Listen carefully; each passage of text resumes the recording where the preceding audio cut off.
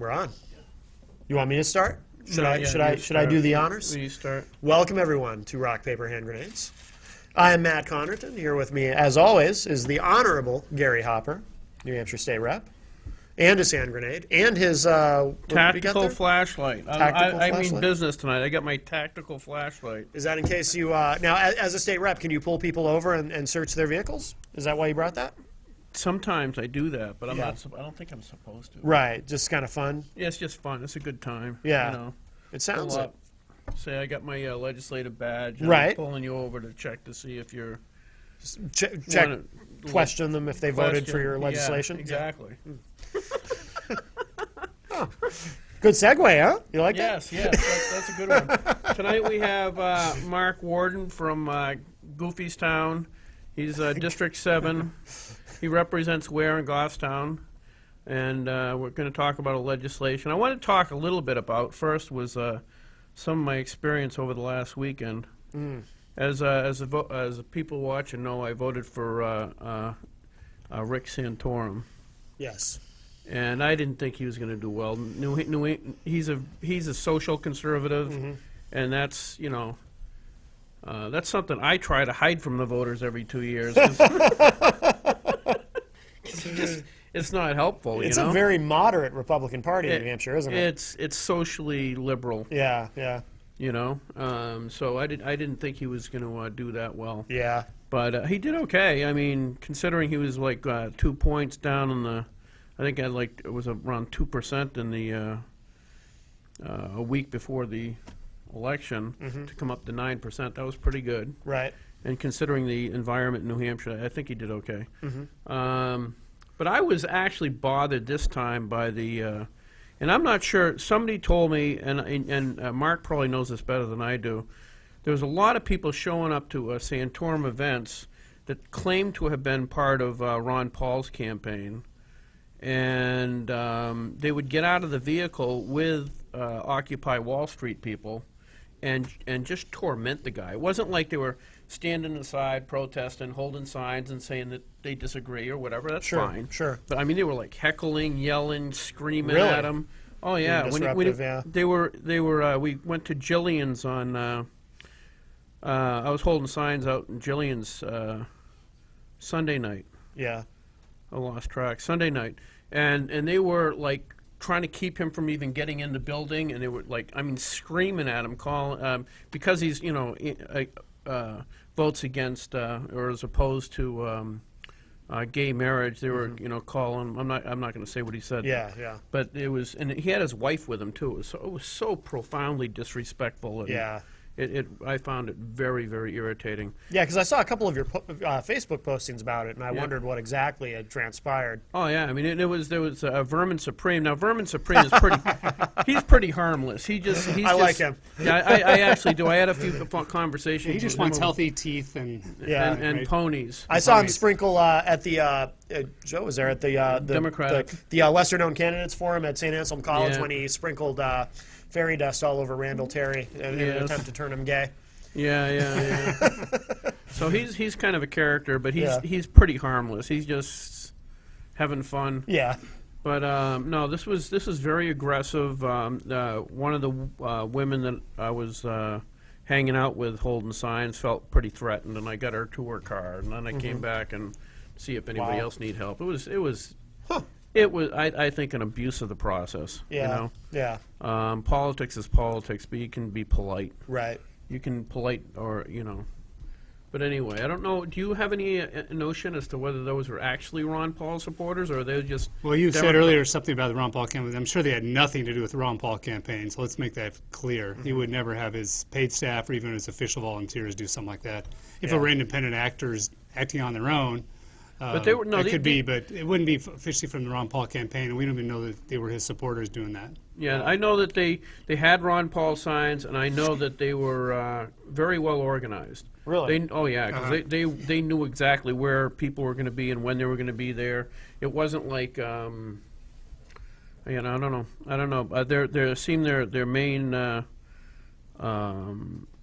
objective, at least with Santorum, was fighting against the are for gay marriage or fighting against it, calling him a bigot and all this other stuff. So I don't know I don't see why that is even a Ron Paul issue. So I haven't really heard Ron Paul discuss that in particular issue very much. I remember him touching on it in 2008. Right. I remember hearing him addressing it at one debate, and he said something about, well, I think he said something at the time to the effect of, I don't know why it's even an issue because that's a state's issue, not a federal issue. In his view, he said marriage is really up to the church. The civil part of it's up to the states. So why are we even talking about it at a presidential debate? Is something like that. I haven't heard him address it That's lately at exactly all. right. That's kind of a response he would have to that question. He's been married himself for over 50 years and has kids and grandkids and great-grandkids, so he's a big supporter of marriage, but I don't think he wants the federal government involved in people's personal relationships. So I don't know. Yeah, like I said, I know they had Ron Paul signs, but I know they got out of the same car with people with Occupy Wall Street people. So what their actual organization was, I don't know. Huh. They were pretty bad though. They kind of perverted the process as far as I was concerned. Were there a lot of them? Like, was it a big crowd of people? I'm not good at guessing, but 30 or 40 of them anyway. Yeah, enough at to least, disrupt things. Plenty. Yeah. I know that it was actually kind of humorous because I was at St. A's on Saturday night. They had us in a pen. I felt like it was like one of those old days where they got all the protesters together, then they drive up with a half track and pull back the curtains. Right. But anyway, so I was inside the pen holding Santorum signs, and I'm going around picking on everybody else. Yeah. Not picking on, like, yelling at them. I just go and start talking to them and stuff. And that was pretty interesting. I had an Occupy Wall Street guy. He's standing there, and I go, and I agree with part of the incestuous relationship between Wall Street and D.C. is a problem. Yeah. It's a perversion of capitalism, as far as I'm concerned. So we were agreeing on that, and then I said, well, you got states like New Hampshire, where, Mark and I only make $100 a year. And he says, well, that's not enough. You guys really need to make enough so that, normal people could actually run for those seats. Is that what he said, really? That's funny. It was wicked funny. I said, all right, well, there's a certain amount of contradiction in your statements there, but that was pretty good. Yeah. And then, let's see, what else did I talked to Vermin Supreme, and I kept telling him I hoped he won his nomination in New Hampshire because he was on the Democratic ticket. Did he have the boot on his head? Oh, yeah, he's always got the boot on his head. He's a hot ticket. Yeah. And then, this is really cool. They at St. A's, they had a whole group of, I think they're called, I'm probably going to say it wrong, but Hasidic Jews? Hasidic Jews. Hasidic Jews. Hasidic is probably them. Anyways. We just lost a couple of viewers with that. Just 2 viewers down the tube. Yeah. But anyway, they had the Hasidic Jews, and it was strange because I asked the guy where he was from, because I was trying to get where they were coming from, because they got a big sign and they're wearing these big cool looking hats and furry hats and stuff like that. And were these the Jews for Palestine? Because I saw some photos about that. These guys were out with banners, and they were. I didn't actually read the banner because people were walking in front of it, so I couldn't even see it. So no, they very well could have said that, because they were saying. And it was funny because I said, "Where are you from?" Because his accent, the guy's accent, was so brutal, it was very difficult to understand him. Yeah. Like Boston, South Boston? No. He was from Canada originally, and now he lives in upstate New York. And you couldn't understand him. Yeah. I guess the community is that closed that it doesn't get out in the fresh air very much or something. But that's probably not that's 2 more viewers down the tube. That's what I hear that though about the Hasidic Jews who are originally from Canada and live in upstate New York. It's kind of I don't want to perpetuate the stereotype, but that is what I've heard. Yeah. Okay, good. So that's another viewer down the tube. Thanks a lot, buddy. So anyway, I asked him about what the deal was, and he said it's in the. I'm going to forget the name of this too. There's the Torah. And then there's the book, basically a book of interpretations of the law, and I forget what that book is called. The viewer actually knows the answer to that. If you want to call on that, it'd be awesome. Yeah. But anyway, I've forgotten the name of the book. He said in 100 A.D. It was written that the Messiah can't return.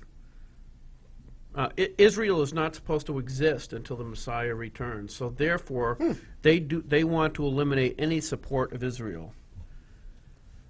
And I said, That's interesting. it is really interesting. It was I'd never heard that before. So I said, you realize how many Jewish people would be killed if all support for Israel, because most of the, if you look at the UN resolutions, they want to get rid of Israel a long time ago. Yeah. We're one of the only country, I think, in the world that's basically standing in the way. Yeah. And he says, I think it could be done peacefully. Really? Yeah. Huh. I says, really? I says, the Palestinians, when after I think it was the 7-Day War, they were accepted into Jordan. Okay? And once they were accepted into Jordan, they tried to take over the country. Yeah. What was the king of Jordan? Married that pretty young American woman, blonde lady. You remember who I mean? I know who you mean. I can't But think anyway, of the name. he was riding around in a Jeep one day, and all of a sudden he hears gunshots in his own country, and it turned out to be the Palestinians were trying to take over the country that accepted them in to give them Yeah. a place to live Yeah. after they had been displaced. So I says, it's going to be real peaceful. That's a wicked good idea. But anyway, so that was interesting. Yeah. But what else? So anyway, it was a pretty interesting weekend holding up signs and stuff. It was amazing how many reporters I got interviewed by about 3 different European reporters interviewed me for. Really? Yeah, I forget what countries. Huh. Like Sweden or something, or Denmark and things like that. It was pretty cool. Huh. But anyway, I'd like to see your sense of humor translated into Swedish. Swedish, See yeah. if it, crosses cultural lines. Yeah, that'd be good. Yeah. But no, I don't. I don't know if it does. It would translate very well. But anyway, Representative, what do you have on the fire for this coming year as far as legislation, or what are your? Well, I'm on the Criminal Justice Committee, Criminal Justice and Public Safety. So we deal with a lot of bills that have to do with Criminals and justice. a little of both, yeah. Oh, guns, that's guns, probably how anything it got its criminal name. act. Yes, yes. I'm pretty smart. Criminal acts, guns, knives, prostitution, all the fun stuff, drugs, yeah. Oh, that's why. Okay, I Yeah, get yeah. it. I guess you. Free samples at some of the hearings. Yeah. Nice. Yeah. that That's works. even better than your lasagna. It is. It Huh? is. Huh? I mean, you can't afford to buy that stuff on $100 a year, right? So Right, you have exactly. To, have to look for the freebies and the handouts. Yeah. All right. I ain't saying nothing. Okay. So anyway, But I'll talk to you about beer, because I think beer and liberty go hand in hand, and I'm known as one of the pro-liberty guys up there. And I've sponsored or co-sponsored a couple bills to do with breaking down the barriers to entry for small brewers. didn't we have a? I thought they had on this station they had somebody talk about that about how hard.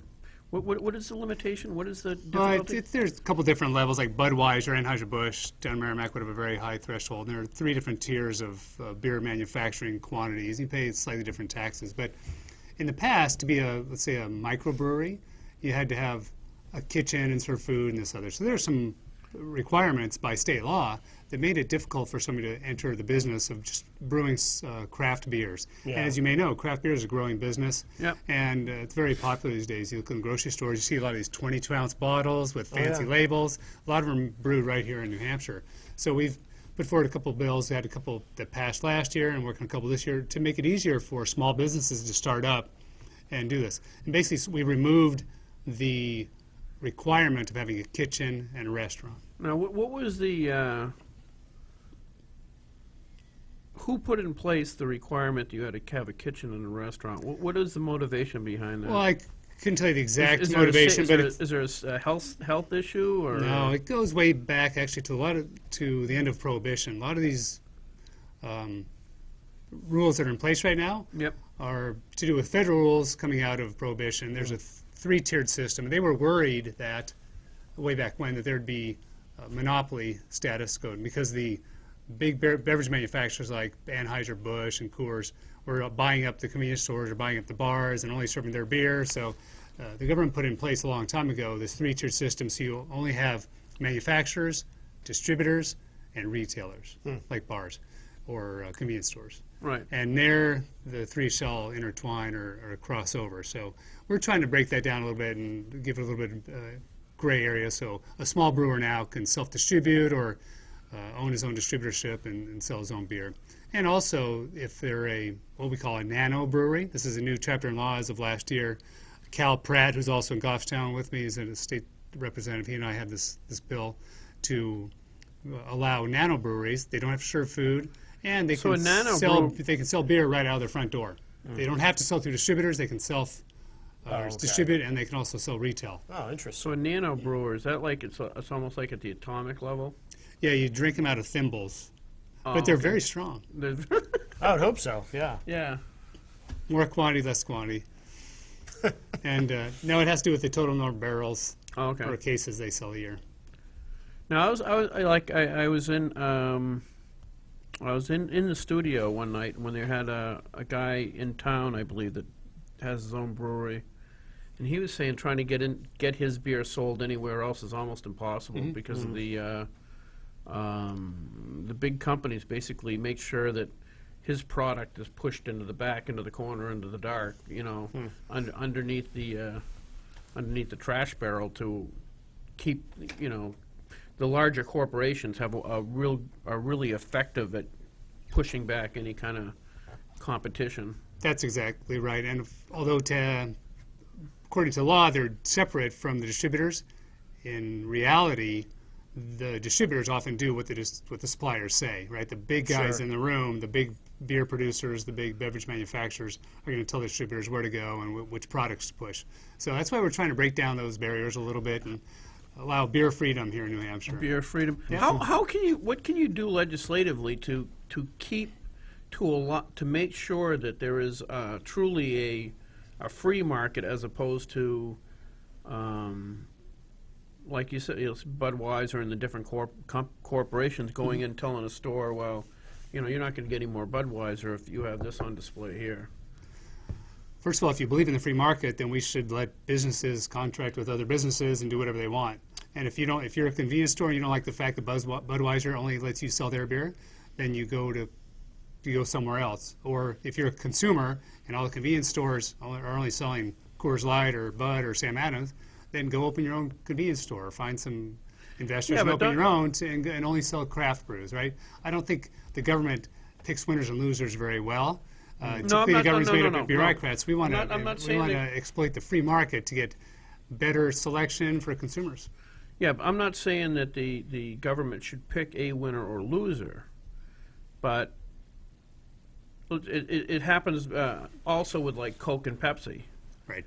If you wanted to start up a company to sell, birch beer and things like that, it's so difficult to actually get a business started because the big almost binopolies are going to force you out of business. It's not. In other words, I agree with the free market, but when you have the immorality or the persuasive power of these large corporations, somebody who does want to start a small company and get their product out is handicapped from the get-go. So it's not necessarily a truly free market because of the extortion the large companies use to prevent any kind of competition. Sounds like you're arguing for less regulation. I'd have to agree with you there. Because we don't have anything close to a free market now. It's a heavily regulated market in all sorts of beverages, whether they're alcoholic or non-alcoholic. And I think in today's society, with the freedom of information out there and the internet, and people can move around so well that we don't need all these regulations in place. And I think people can vote with their feet as consumers and go to the stores, the retailers, and the suppliers that provide what they're looking for. So you think that what regulation do we have in place that would perpetuate the Pepsi and Coke forcing its product into the best locations into a store? You're saying I'm not suggesting they are. You were suggesting that one would be taken over and they'd go into a duopoly, and it's effectively what they have. But still, you can get I guess, Grape Knee-High and some of these small Yeah. local types of beers. Soft drinks elsewhere. They're very effective, though. They're mass producers. They bring the cost down low. They're great at marketing, and they're great at distribution. So more power to them. I don't know. I don't think so. I think it's.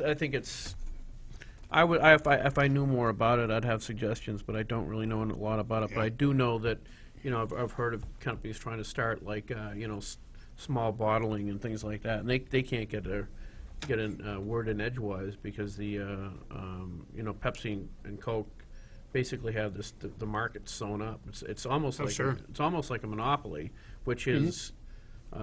So are you almost arguing, Gary, for maybe more regulation to I don't know. to I don't know. undo- Like I said, I don't know enough about it, but I do know that the way it works is not right. It's not. Yeah. To me, if you have a truly free market, anybody can go to an owner of a store, and that store owner could put up a display of this brand new product and this and that, and try to push the new product or whatever. And I don't think they're free to actually do that because of the contracts that Pepsi and Coke make them sign before they can actually get their product on the shelf, which most, like you say, it's Right.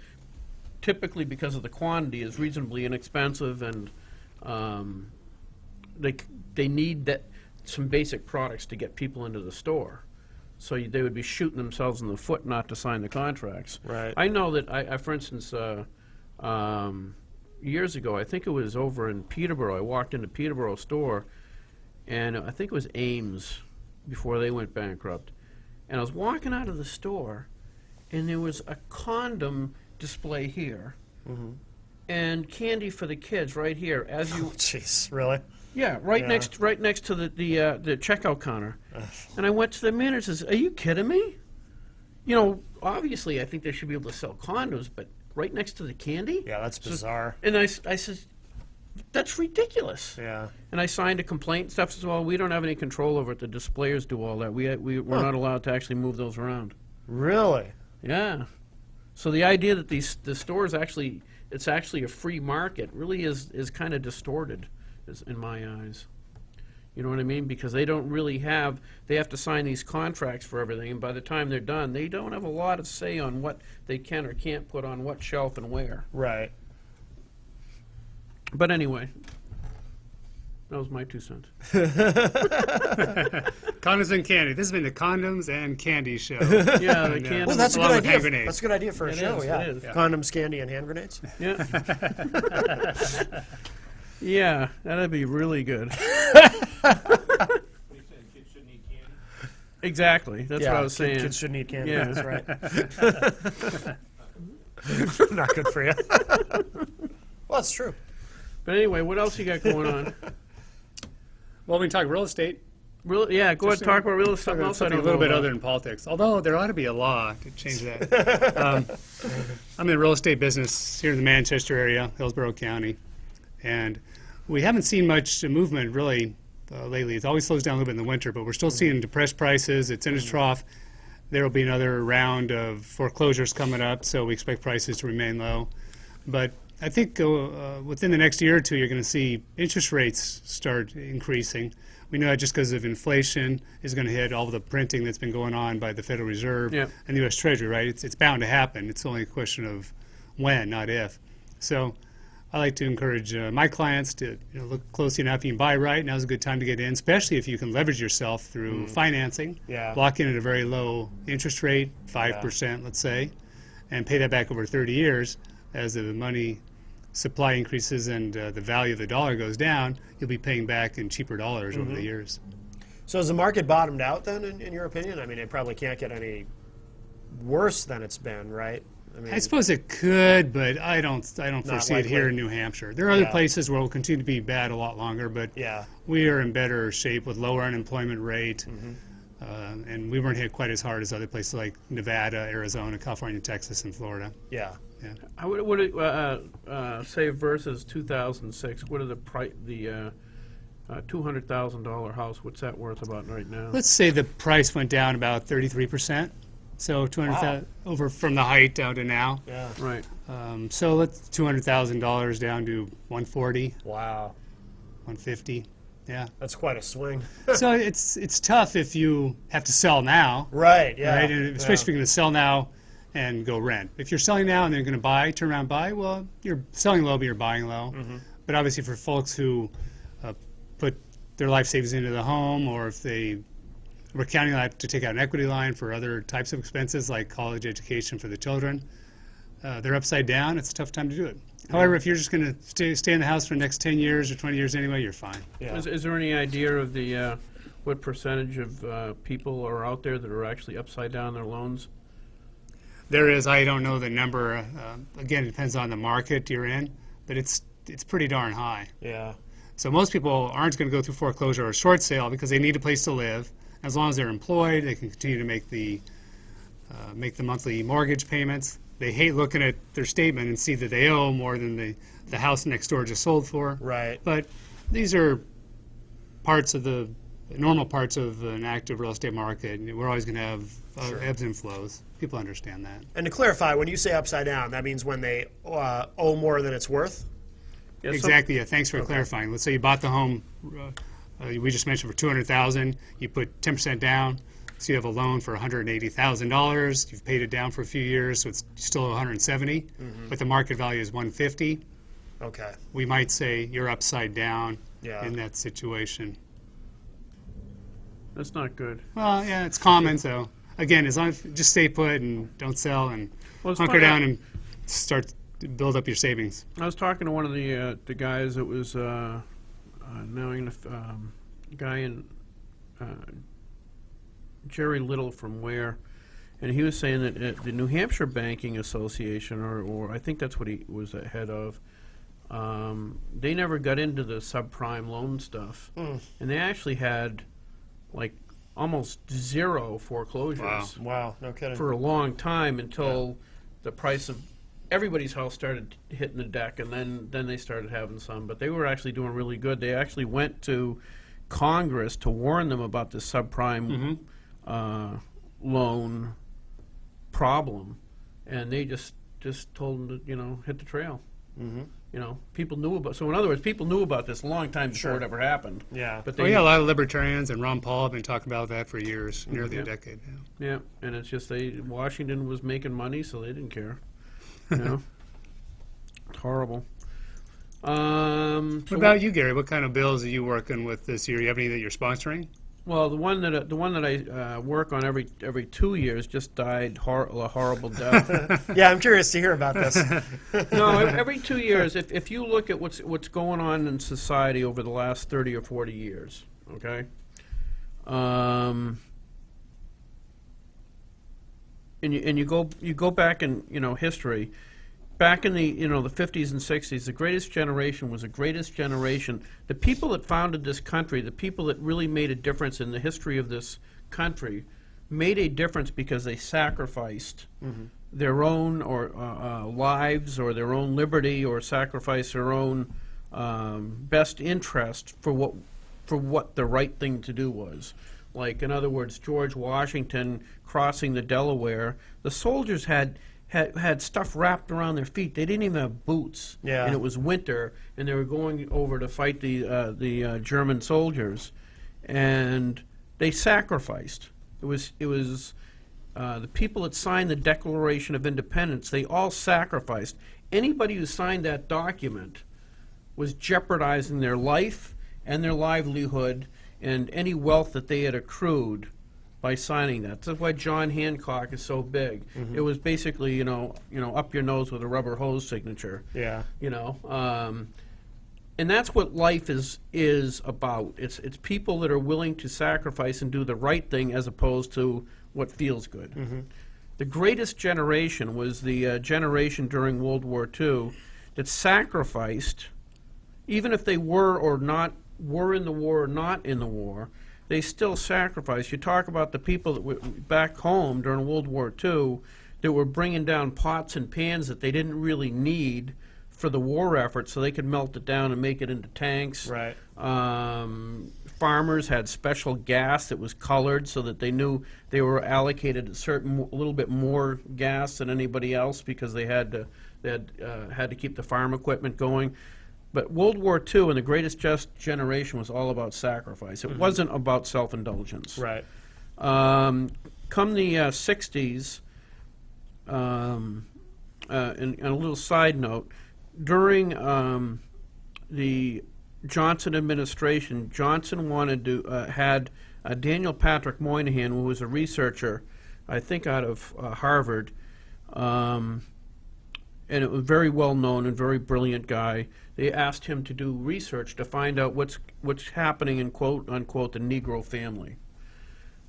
And Daniel Patrick Moynihan was a liberal, so he presumed that the problem was in some of these inner city communities was that the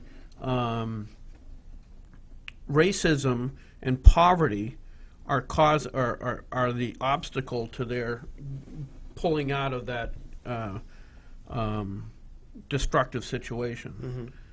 And so they took all this information from the census and all, I don't know how much data, but up to that point, and I think since, was one of the most extensive bit of research, statistical research that had been done up to that time, and I think since. And like I said, they had a preconceived notion of what they were going to find out. And what they found out was that the problem in the inner city, the black communities, was that 25% of those kids were brought up in broken homes or non-intact homes, non-traditional homes. Because children, little boys and little girls look up to mom and dad to grow up. That mother and father are the greatest influence on a child's life. Yeah. School isn't, TV isn't, mom and dad are. Right. Okay? That's just a side note. So then the me generation came around in the 60s and 70s, and they said the basic premise was, if I'm happy, that's all that really counts. And President Reagan was the first governor to sign into law what's called no-fault divorce. Okay? Yeah. And it's actually at I forget when, but at one point in his life, he said it was one of the worst decisions politically he'd ever made in his life. Yeah. So around the end of the 1960s, early 70s, no-fault divorce spread across the country almost instantaneously. What is that exactly? What does that mean? No-fault divorce. Before you had fault-based divorce, you had if my wife and I wanted to get divorced, there had to be fault grounds. There had to be adultery, abandonment, abuse. There's a whole list of justifications for divorce. Okay. I don't feel like playing house anymore wasn't one of them. Yeah.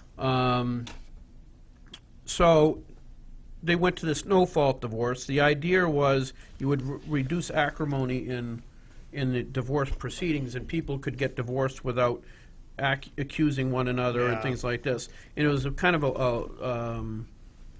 the belief was at the time that the children would be less affected by divorce because there would be less hostility. Yeah.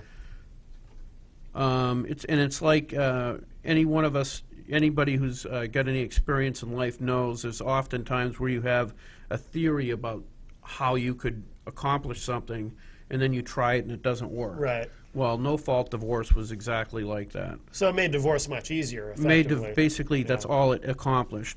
In the 1960s, you had about a 15% divorce rate. A huge percentage of those waited until the kids were 18 to get divorced because they knew it. Because their responsibility in the 60s, your responsibility once you had kids was to your kids. Not to yourself, right? Not to whether or not your sex life is wonderful or you feel good about yourself or and this and that. It was your responsibility once you had children was to those children, and that trumped everything else. Yeah. So then they came up with no-fault divorce with this new theory about how kids would be better off. In the result of the no-fault divorce was that the teen suicide rate went up by 10 times. Wow. Children of divorce are far more likely to end up in poverty. Yeah. The idea that women would be safer because they'd be able to get out of a bad relationship turned out to be entirely wrong. Women that stay in an intact marriage are up far more safer there's less abuse and everything else than a woman who gets divorced and remarries, and or a woman who is never gets married to begin with, or is single. The children, likewise, are far more prone towards sexual abuse and other kinds of abuse. There was a study came out of Maine that said that, and I don't recall the number. Don't quote me on the number, but something like 10% of the children in Maine were sexually abused by their father. Wow.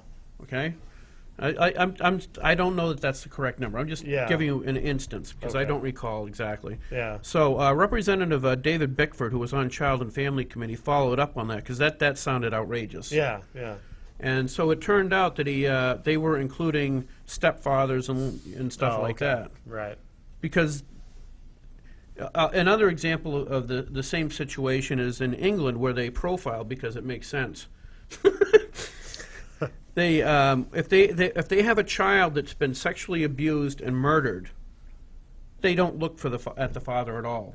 They go look at the Uncle Bob and the different people that are surrounding that child who might have had access to the kid. The father is off the table. Yeah. If the kid's murdered, it's different. Right. Right. But if there's sex involved, so a child, especially young children that are brought up by their biological parents, are in a far safer condition than children that are brought up in remarried homes or live-in boyfriends and stuff like that.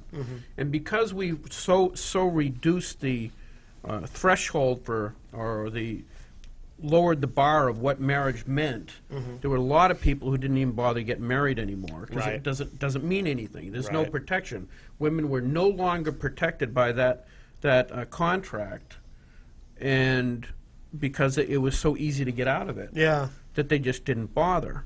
And you went from, I think, in the 1960s, and this is an exact number, but it's pretty damn close, you had 6% of the children were born out of wedlock, to right now it's 36% were born out of wedlock. Wow, really?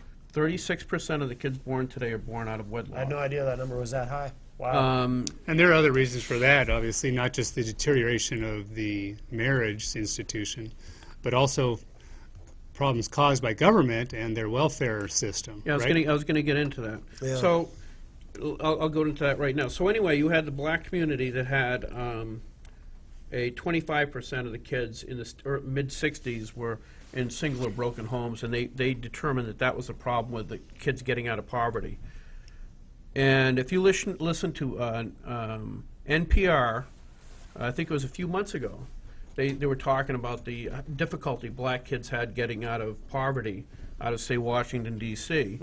And they claimed on national propaganda radio, as I call it, that the problem was that, again, they go back to the original presumption that, let's say, Daniel Patrick Moynihan had back in the 60s, that it's because of poverty and racism. Well, there's a huge problem with that premise. Is, first of all, and if you look at Washington, D.C., more kids are brought up in Washington, D.C., they spend more money per pupil for school than almost any place else in the country. Okay? The second thing is, if it was really the case that it was racism and poverty, the number of black young people going to college, male or female, should be identical, right? Using their logic. Well, it isn't. There's twice as many young black girls going to college as young men. Yeah. That's because most of the girls have a biological role model in the home, and most of the boys do not. That makes sense. Yeah. Because 75% of those are brought up in broken or broken homes or single parent homes. Yeah.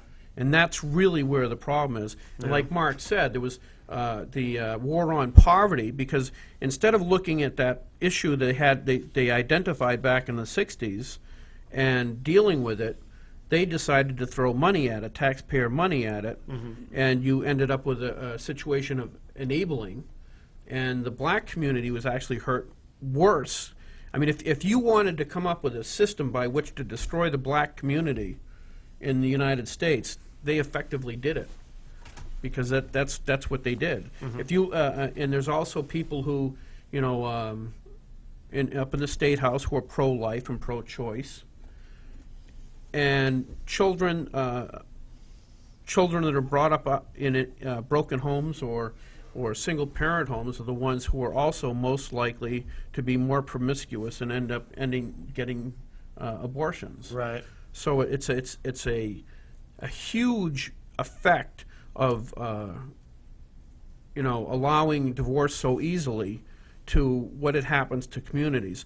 For instance, in the Department of Child Youth Services in New Hampshire, over 90% of the kids are from single or broken homes. Really? No kidding. Yeah, and if you look at the prisons, there was a lady, I'm not a lady, I'm sorry, a group that was trying to help inmates in prison.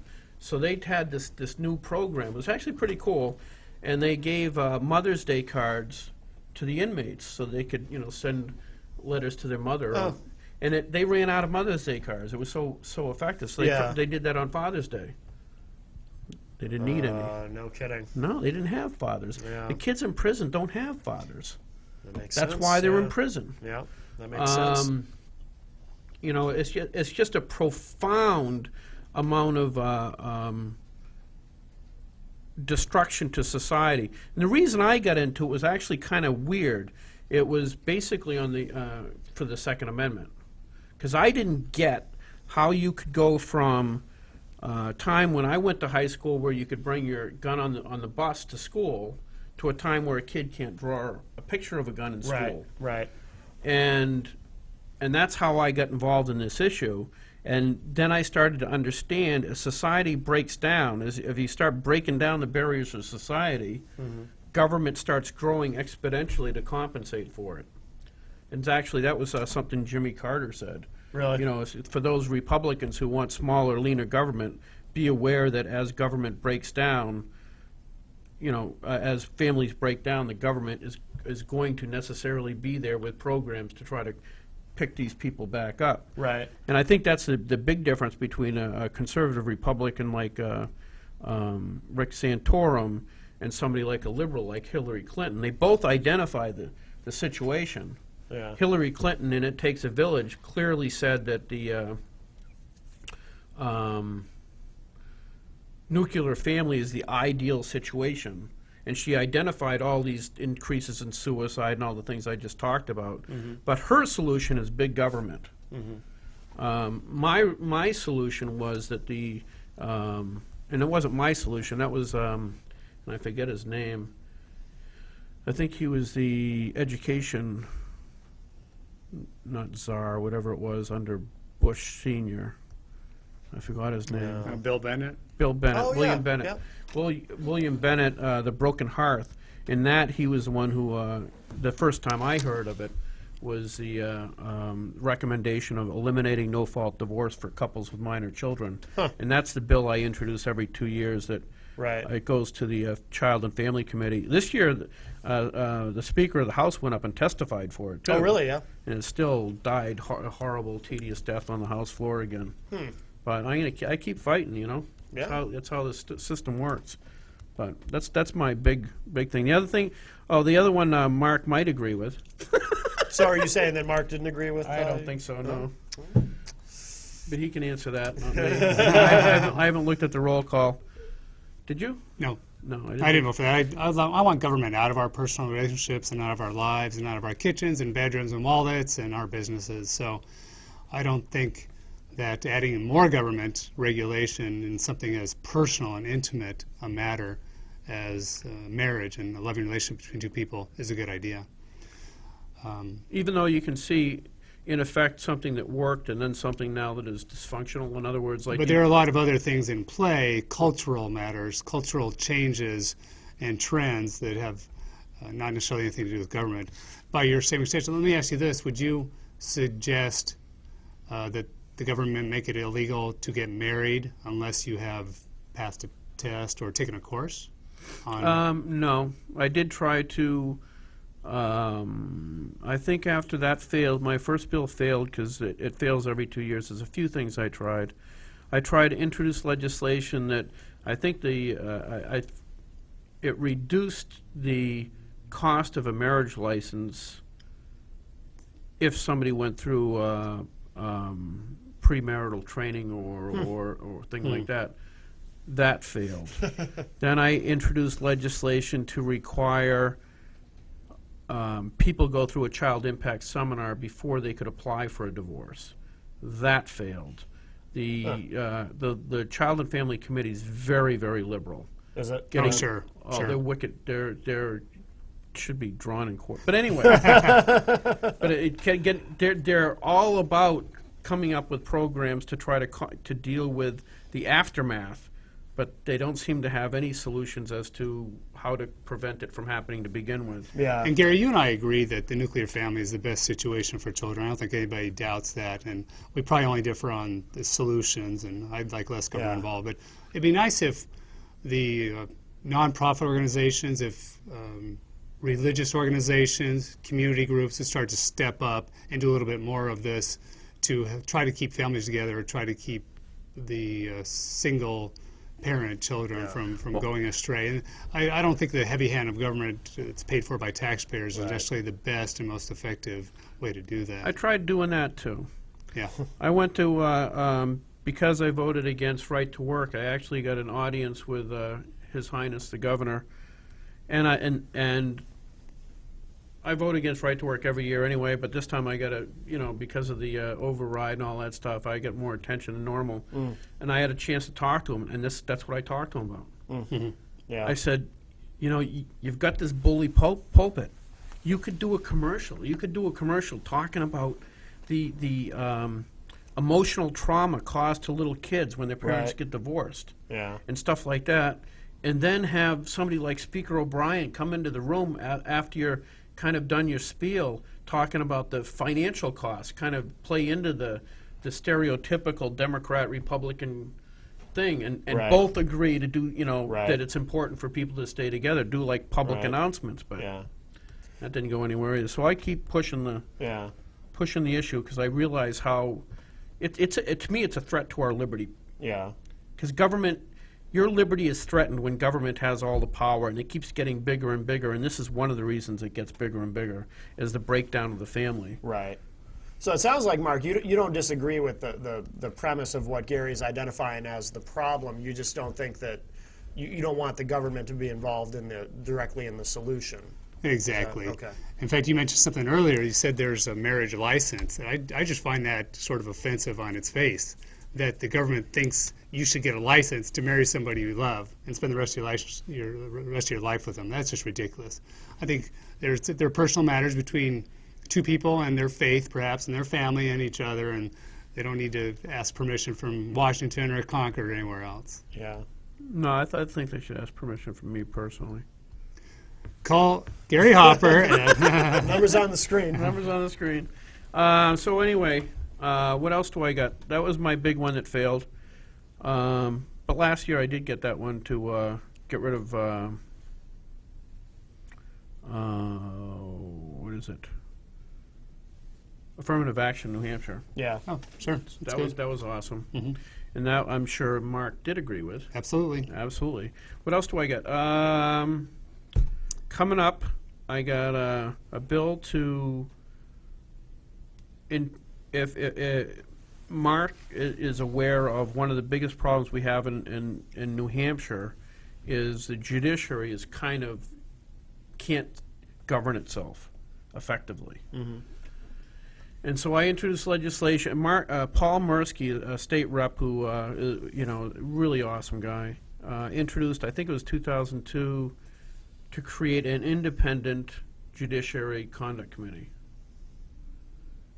Okay? That's outside of the judiciary. Outside of the judicial branch. Right. Okay. So that it's not the fox guarding the hen house. Correct. Yeah. In which case, the judiciary said, we don't care. Really? Yeah. They just, see you later, whatever. Yeah. You can do what you want. We're not going to pay any attention to it. So this year I've introduced legislation to basically recreate his bill but as a constitutional amendment. Oh, wow. And then let them come up with some reason why that's unconstitutional. We might remind the viewers the difference between just passing a law and trying to get a constitutional amendment passed. They're much different thresholds. Yeah, go ahead. Go Okay. ahead, remind them. Okay, for simple civics lessons 101, to pass a bill or to change the statute or the New Hampshire laws, get it passed through the House, get it passed through the Senate, tweak it in between, then it goes to the governor's desk, he signs it. As long as he doesn't veto it, it becomes law. That's how you change law, and that can be done in a fairly short period of time. Our sessions last 6 months, January through June each year, and a bill can become law in that short period of time. However, a constitutional amendment has a much higher threshold of coming into being, as it should be, right? That's the law of the land, Right. the ultimate law of the land. We don't want to make it easy to change that. Those are the Right. guiding principles of government, and they're there to protect the rights more than anything. So it has to pass both the House and Senate. It starts out as a bill, just like a law, but Yeah. it's identified as a constitutional amendment. It has to pass the House and the Senate and get the governor's blessing. Yep. But then it goes to the voters at the next general election. I don't think it goes to the governor. You may be right. So Oh, really? the House, I think that's right, Gary. I'm not sure. Oh. The House and Senate, but then it goes to the voters in the next general election, and I don't know if it's a simple majority or a higher threshold, like 2/3. But 3/5 or something. It's something weird. I So don't know. it's- Yeah. anyway, at least you have to get the voters to have a say in it, and it doesn't happen very often. I think we have 83, 84 constitutional amendments right now over the last 200 and some years. Yeah.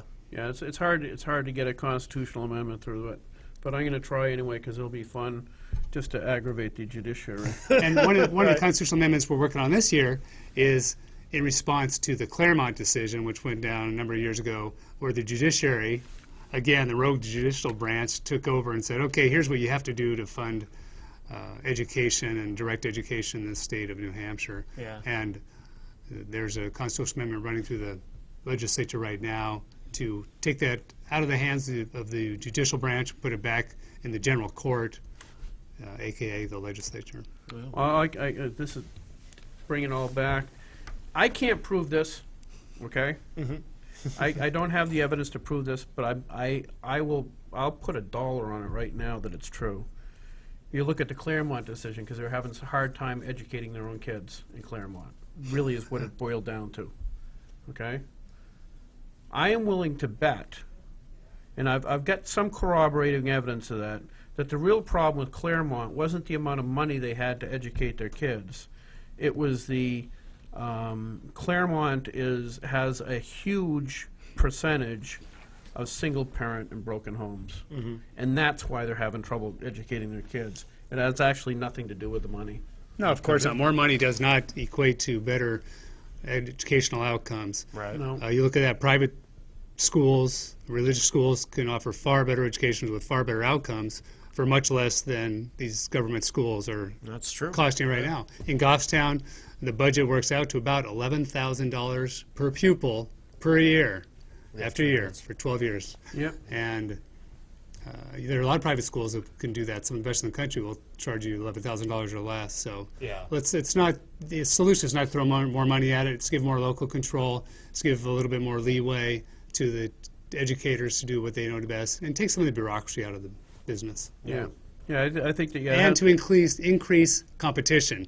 Let's add some more market forces by reducing the barriers to entry and allowing charter schools, private schools, homeschoolers also to let the money follow them through tax credits, vouchers, or whatever, because competition always breeds a better product, leads to a better product at a lower cost. I think that's partially true. The other thing too is you have to understand if you're going to make it more of a free market thing, you have to take some of the restrictions on the public schools. Some of the restrictions passed down from Washington D.C. and stuff like that. For instance, how much they have to spend on special ed kids is profound.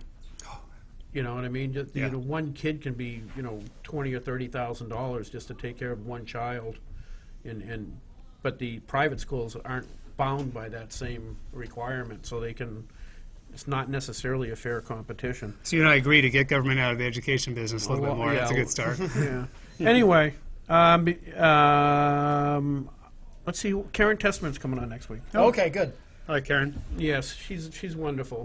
She's another Rick Santorum supporter. But anyway. Thank you very much, Mark, for Gentlemen, I coming. appreciate the thanks, Mark. invitation. We'll have cake after the show's out. There you Let go. them eat cake. That's right. That's right. Thanks, Matt. Thank Have a you. good night. Good night. Bye, everybody.